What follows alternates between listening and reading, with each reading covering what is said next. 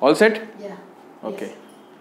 Well, hello everyone. This is your friend and tutor Manas, and in today's session, we are going to take up an example based on a continuous beam. I'm pretty much sure that you guys know this. If you've got more than two end supports, not two end supports, if you've got more than two supports, let's say, then that falls in the category of a continuous beam. Now, what we essentially need to do over here is to make the shear force and bending moment diagram for this beam. How can that be done? Well, we are going to use the Clapeyrons three-moment equation. So how to approach this? Well, the first approach is going to be to split this entire continuous beam into two distinct simply supported beams. That is simply supported beam AB and simply supported beam BC. Let's split, let's divide, and let's rule, and here we go. Split it up. Okay, I don't know whether this much space of whiteboard will be enough to complete the entire analysis or not. Let's kick off. So we've got this much portion. Let us split it. Okay, yeah, that's good. Now this over here, guys, is a beam AB, obviously. A, B. Okay, so it is actually carrying a UDL. The magnitude is, let me see, this is a smaller magnitude. This one is 20 kilonewton per meter, right? So this is 20 kilonewton per meter, and this length has been given as 4 meters. Fine. So this is beam number 1. Okay. So you have a knife, you have a scissor, not a knife. So you cut this beam into two halves, two distinct simply supported beams, and you know very well that whenever you are analyzing a simply supported beam, the bending moment at the end supports will by default be equal to 0. Okay, you should know this. Anyway, so this is the left portion, this one portion. Now the right portion is going to be looking something of this sort. Let me just show you. Well, let me make it over here.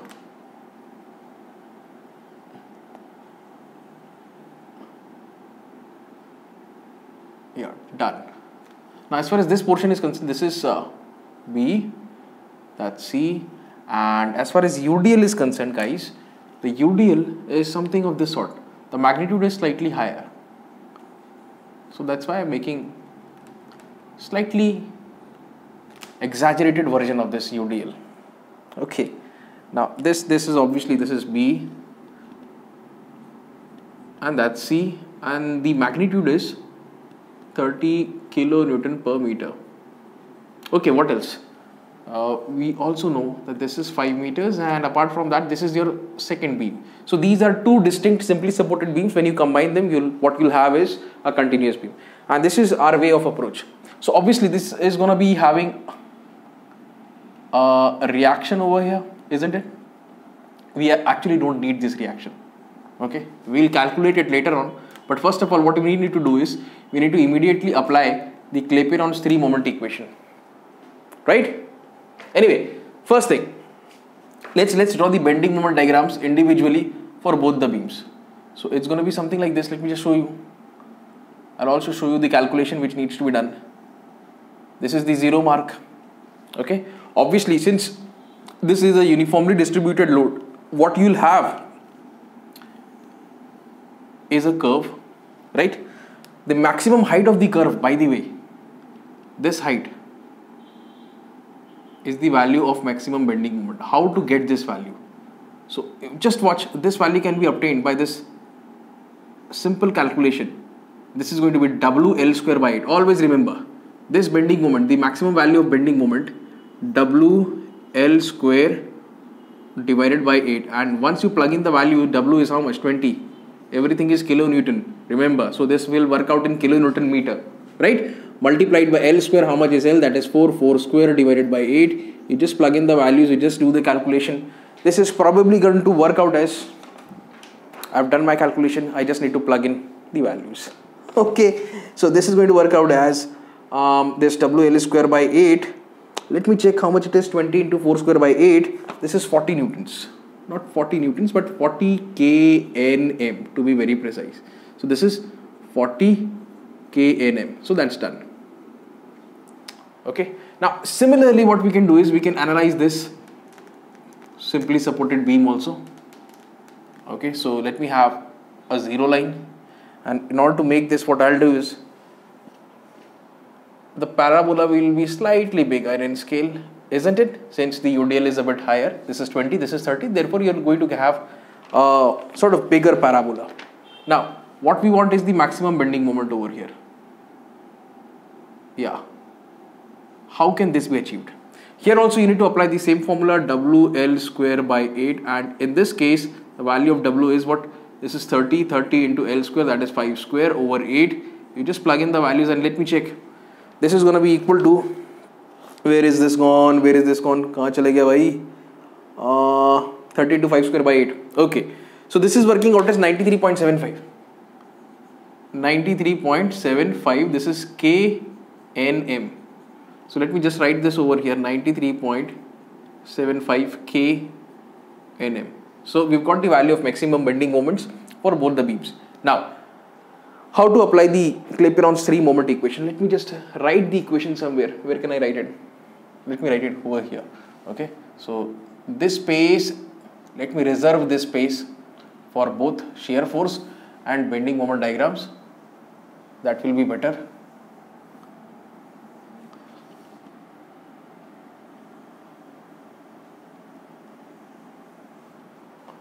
Right. Let's apply the Clapeyron's three-moment equation. Okay. Let me make some space here. What do we need to apply? Clapeyron's three-moment equation. Clapeyron's three-moment equation. I think you should know the equation, and even if you don't, not to worry. I'll let you know what the equation is and how or what are the different parameters needed to apply or implement that equation properly. So it goes like this. So you are having two beams. So there are going to be bending moments A, B and C. Since it is simply supported, this entire continuous beam is simply supported. It is at A and at C. Over here, let's write this properly. This is going to be MA L1, okay, plus 2MB. This is going to be L1 plus L2 plus MC L2 plus 6 A1 X1. Now some of you guys might be thinking, what the hell is A1? What is X1? Not to worry. Plus 6 times of A2 X2 by L2. All of this stuff is going to be equal to 0. Now remember, as it is a continuous beam, okay, this continuous beam is actually simply supported at A and at C. Therefore, moment at A is equal to 0 and moment at C will also be equal to 0. Don't worry, by default. So you are left with variables in the form of MB, A1 X1, A2 X2. A1 X1, A2 X2, all of these stuff can be calculated using these diagrams rather. Okay, now let me make this again. What we need to calculate is area A1. So how much is A1? If you watch, area of parabola is nothing but 2/3 of the area of rectangle. If you consider this to be inside a rectangle, that rectangle is going to have this side as 4 meters and this height as 40. So you just do the math. 2 by 3 times of 4 into 40, and this is going to work out as 106.67. So A1's value is 106.67. So this is the area. Okay. Similarly, you can also calculate A2. A2 is going to be equal to 2 by 3 times of the rectangle enclosing this parabola. So that rectangle is having a length of 5, 2 by 3 times of 5, and a height of 93.75. 93.75. Just try to do the math. Let me check how much this value is going to work out as, and this will be equal to 312.5. Okay, let me check. Yeah, A2 will be equal to 312.5. So these two parameters we have calculated, A1 and A2. What we need now is X1 and X2. This X1 is nothing but XL. What this essentially means is the distance of centroid of what? Centroid of BMD from left. whereas this x2 is nothing but the distance of centroid from right. I'm not writing the entire sentence. Distance of centroid from right. Let's write this as distance of G, that is centroid G from right. Okay. So if you watch carefully, the centroid would be somewhere here, somewhere along this line, right? So from the left, its distance would be x. This is going to be what? This is going to be x1 is equal to x from left. This is going to be equal to 2 simply. And for this particular diagram, what we need is distance of centroid from the right. This is x2 distance of centroid from the right, and this is obviously half of 5. Half of 5 is 2.5. So you simply need to plug in all those values in this equation. Now you take a look. You got the value of x1 as 2. You got the value of x2 as 2.5. You know a1, you know a2. a1 and a2.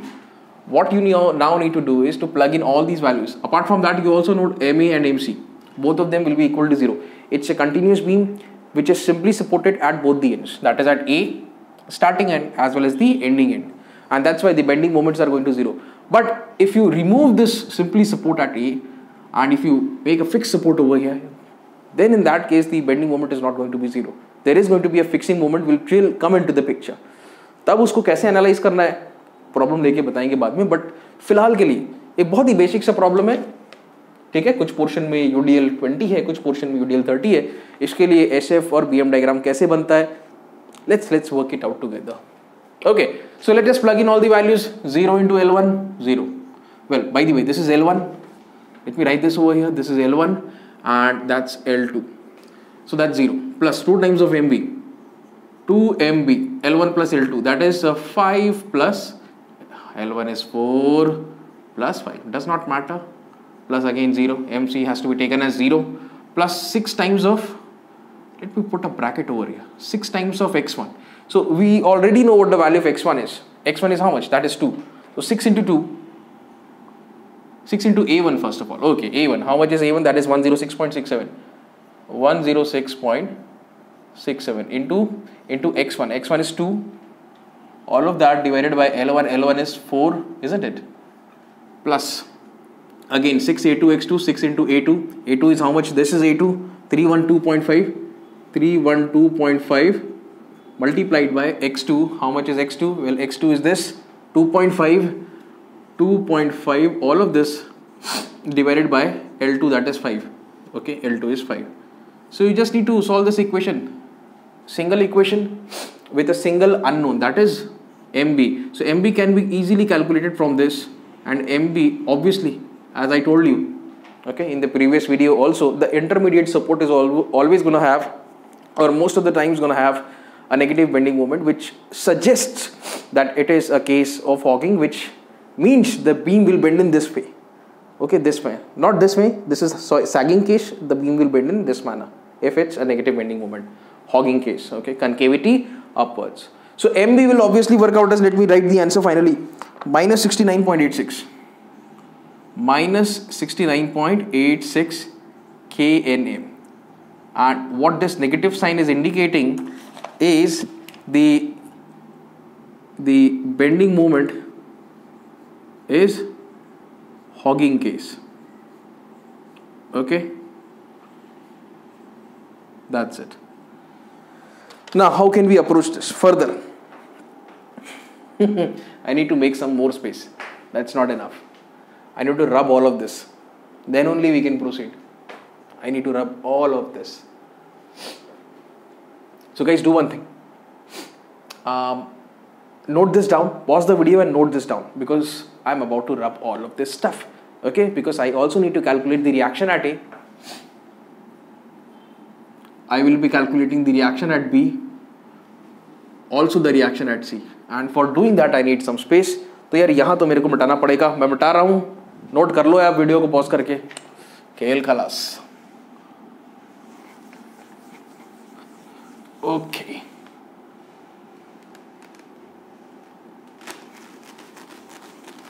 Done. Now what now we needs to be calculated is the reactions rather. Okay, just a second. Let me check whether it is shooting or not properly. Yes, everything is going pretty well. Okay. What now needs to be done is the calculation So here we go. This. So RB will be calculated from two perspectives. One from this beam, let's say RB1, one from this beam, from RB2. And this is obviously going to be reaction at C, and this is going to be reaction at A. Now let us try to analyze both the beams separately. Let me talk about beam 1 first. So this is beam 1. All the calculations are going to be over here. And for beam 2, all the calculations will be here. So let me just make a distinction. Let me just draw a division line. Okay, so that there won't be any confusion. At least I can expect. Okay. Right. First thing which immediately that you need to do is summation. Use the equations of statics. Summation of all the forces in y direction is equal to 0. Very basic. Two forces upwards, okay, one force downwards. So the two forces which are upwards, take them as positive. RA plus RB1 is equal to, there is only one force downwards, right? So in 1 meter it is 20. Just watch. In 1 meter the total load acting is 20 kilonewton. Span length is 40, not 40 but 4 meters. So for 4 meters the total load acting in the downward direction will be 4 times. That is 20 into 4 is 80 kilonewton acting downwards. So this is obviously going to be your first equation. Okay, as simple. How do you frame the next equation? Again, use the equation of statics by using this moment equation. Moment about a specific point. Let's take the moment about this point. That is point A. Right? It's going to become very simple. So when you take moment about point A, this force cannot be considered. The remaining forces are this reaction RB1 anti-clockwise. Just take a look. Anti-clockwise. RB1 multiplied by 4. So if it is anti-clockwise, my convention is positive. Anti-clockwise positive. 4 times of RB1. So if you watch, there is this UDL. The UDL, the net force value. In 1 meter it is 20. So in 4 meters it is going to be how much? 80. Just take a look at this. It's something like this. If I convert that UDL into form of a point load, the total load acting will be at the center. This is going to be how much? 4 times of 20, that is 80 kilonewtons. Isn't it? And then it is going to act right at the center. This distance is how much? Half of 4, that is 2. So 80 cross 2 minus 80 cross 2, and all of this is going to be equal to 0. You just need to solve this equation. Very simple. RB1. 80 into 2 is 160. Let me check. Let me check whether the value of RB1 that I am about to calculate is correct or not. RB1. Let me see. RB1. Something else is left. Okay, one thing which I forgot. Let me write this. MB. How much is this? This is a very important point. MB is how much? Minus 69. Hogging nature. That means you have to apply it over here. We'll try to bend the beam in this fashion. Concavity. And here also. The magnitudes are, well, let me write the magnitude, 69.86. For this beam it is clockwise, for this beam it is anti-clockwise. Remember this, I forgot and I cannot write this. So we are taking the moments. This is the clockwise moment, negative sign. This is obviously 69.86 and this is going to be equal to 0. You just need to solve this equation and let me see whether it has been framed properly. 4 RB1, 80 into 2, 69.86. You just need to put this up into a calculator, and RB1 that you are going to get is going to be equal to 57.46. 57.46 kilonewtons. Let me check. 57.46 kilonewton. What about RA? It's going to be damn simple. RA is equal to, you just put the value of 57.46 over here. So 80 minus 57.46 will give you RA. Very simple. RA, guys, will work out as 22.53. 22.53 kilonewton. So these are very two important results, okay, which we are going to be referring for making the final shear force diagram, SFD. Right. Similarly, let us try to apply the same funda over here. So summation of all the forces in y direction is equal to 0. So two forces upwards, take them as positive. One force downward, take that as negative. So you've got RB2 plus RC. 1 meter 30. So for 5 meters, 5 into 30, that is 150. So this is your first equation. Okay, don't need to frame an equation, write the equation number Secondly, what you need to do is apply another equation of statics, moment about, let's say, this point, take it as 0, mb is equal to 0. So what you have, RC multiplied by 5 anti-clockwise, so this is going to be 5 times of RC. Then you've got this UDL. So if you watch, this UDL can be converted into a sort of point load. Okay, so 1 meter, that is 30. For 5 meters it is going to be 150. So 150 multiplied by this distance, that is exactly half of 5, 2.5. So obviously, what is this? Clockwise, minus 150 into 2.5. okay, and this is covered, this is covered, that is left. This is anti-clockwise, therefore put a positive sign. How much is the magnitude? 69.86. 69.86, and all of this is equal to 0. Just use a calculator, okay, and you are going to get the value. Let me check. 5 RC minus 150 into 2.5 plus 69.86, RC will work out as 61.03 kilo newtons. And when you put this value in this equation, you are going to get the value of RB2. RB2 work out as how much? 150 minus this fellow over here. How much is this? 88.79. Yeah, 88.79. भाई इतना तो हो गया. Reactions भी निकल गए. Intermediate bending moment था वो भी निकल गया by using the Clapeyron's three-moment equation. The only stuff remaining is, let me just write the final stuff. So if you watch, RA is equal to 50, not 50 but 22.53 kilonewton. RB will be equal to RB1 plus RB2. You just add them. When you add them, this is what we will have. 146.43. okay, this and this, 146.43 kilonewton. And finally you've got RC. You already know the value, 61.03 and in kilonewtons, right? So let me respect. Okay, so these are very important values which will help us in making this shear force diagram, really. Okay, what to do now? What should I proceed with? Let's start by making the bending moment diagram. Okay, so we've got a space here. This is the 0 mark. Bending moment diagram. This is KNM. This is BMD. Let me write this. This is bending moment diagram in kilonewton meters. So first of all, separate bending moment diagrams. We already saw. This is what you saw. A curve like this. Okay. When you cut this beam into two halves, 4 meter and 5 meter, then you saw this also. A slightly bigger version, isn't it? Now, as far as this value is concerned, guys, how much was this? I've erased all the stuff. Okay, I have to refer my notes. You guys can refer your notes. This value was 40, right? 40 kNm. I'll just write this as 40. I know what the unit is. And over here, this maximum value worked out as kidhar gaya baba, kidhar gaya? 93.75, right? This one was 93.75.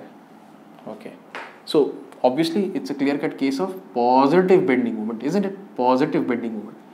Let us make another thing, right? So we actually used the Clapeyron's three-moment equation considering this entire beam. Okay, these two are made separately, considering two separate beams, beam 1 and beam 2. So if you consider this entire beam as a whole, you got the value of bending moment at B. How much was that value? That value actually worked out as kidhar gaya? 69.86. Okay, so height will be somewhere between 40 and 93, but in the opposite direction, somewhere here. Let me try to plot it. Somewhere here. How much? 69.86. In the negative direction, obviously, you've got to be absolutely sure about this. Let me use a blue color. Right? And this is negative. But you need to make a consolidated diagram. You need to make one single diagram for BMD. By the way, This is also BMD. Don't get confused. Right? K, N, M. Now we are going to combine them. What will happen after the combination? Watch. 0. Final. What final? Final B, MD. Final BMD. So initially you had this. Then you had this. Okay. So this was a sort of, students, this was sort of a positive region, isn't it? Okay. Let me overlap this. Let me mirror this. If it is like this, let me put it up like this and place it over here. What will happen? Just watch. Watch. Very interesting. 69.86. This is by the way 40. And this by the way over here is 93.75. If we just mirror this and place it over here, what will happen is something of this sort. Let me just illustrate that to you. 69 point something, that it's going to be like, yeah, somewhere here. Okay, and then so we have combined both the diagrams. The first diagram is two distinct beams, two distinct simply supported beams. And then this was a continuous beam which is having a negative bending moment. Here clearly see, right? When you combine them, this is entirely negative. This is entirely negative. This negative will eat up this positive over here, this much positive region, and this negative will also eat up this positive region also. So the only positive region which is now left is this over here. Let me just show that to you. The only positive region which is left is this. That is the positive region. This is also a positive region. The remaining stuff is gone. Okay. Let me put a plus over here. Same here. And this is obviously going to be a negative region. There is nothing positive in this region, only negative. Okay. So if I were to make this finally, right? I don't have to use a different color, rather this is done. This is the region, then this is the region, then this is the region. That's it. That's the final bending moment diagram. Now, अब क्या कर सकते हैं हम? Shear force बना लेते हैं. उसके लिए what we need to do is we need to extend this, and same here. And this is going to happen very quickly. Okay. I'll also be referring a calculator for this purpose. Which color shall I use? Whichever color you want. कुछ भी ले लो यार, क्या फर्क पड़ता है? की फर्क पैंदा है? ब्लू से बना दे, चलो. ब्लू और लाल से बना लेते हैं भैया, कहाँ दिक्कत है? Okay, watch. So let's start from here. This is a shortcut approach. You can obviously use the method of sections. You can make these sections one by one, and you can work out the shear force value. I'll do the shortcut. I'll start from here. What is the reaction at here? Okay, just try to learn this technique. This is going to be really helpful for any problem based on shear force and bending moment diagram. Okay, this is just a continuous beam. Anyway, this can essentially be applied to any beam, simply supported, overhanging, cantilever, you name it. This is going to be applicable. 22.53. So we'll travel 22.53 RA, isn't it? So that's 22.53. I hope you guys are able to see this letter size properly. Anyway, let me just write this. This is SFD, shear force diagram, and obviously the unit is going to be kilonewtons. Now what? You see, after this point there is UDL continuously in the downward direction. So for 1 meter there is 20. So if you travel 1 meter, this will go down by 20 kilonewton. If you travel 2 meters, it will go down by 40. If you travel 3 meters, when you reach here, okay, if you travel 3 meters, it will go down by 60 kilonewtons. But when you travel 4 meters right here, you will have to go down by 80 meters. Just try to understand this fact. From this level essentially, when you reach here, you will be down by 80 kilonewton. Okay, once again here we are starting. So for every 1 meter you have to, so for every 1 meter the shear force value will decrease by 20 kilonewton. Then it will decrease further by 40 over here, then 60 over here, then 80 over here. So for in 4 meters the shear force will decrease by 80 kilonewtons. So here it will be 80 kilonewtons. Some portion will be above. How much portion will be above? 22.53, and the remaining portion is going to be, again, it will 80 kilonewton in the downward direction from here, you can say. Okay, don't worry, we are not going to go straight forward. Okay, this was just an example to show you that this is 22.53, this is 80 minus 22.53 will show you the remaining portion over here. Fairly simple. We'll get the idea very soon. So this is going to be 80 minus 22.53. This is working out as कितना है रे 57.47. Okay, 57.47 लिख देते हैं. Let me just write this. कितना 57.47. So there is a gradual decrease. Understood the idea? If you are starting from here, this is 22.53, then as soon as you move ahead, the value of shear force keeps on decreasing, and when you reach here, that is at point B, the shear force must have decreased by an amount of 4 into 20, that is 80. So if you just make an addition, this plus this will work out as 80, right? So first we went this way, then we went this way. Done? Okay. So if there had been no load in between, then we would have gone straight and then down, right? But there is load between A and B, and that is the uniformly distributed load. At each and every point you are going to get a different value of shear force. Okay, how to proceed now? Now you see our RB. RB is how much? Kidhar gaya RB? RB is 146.43. So you need to travel 146.43. Out of that 146.43 which we need to go in the upward direction, 57.47 is already there. Okay, again you need to use calculator. So this is going to be 146.43 minus answer minus this much 57.4. So this is 88.96. Again, fairly simple. Let me just write this over here. 88.96.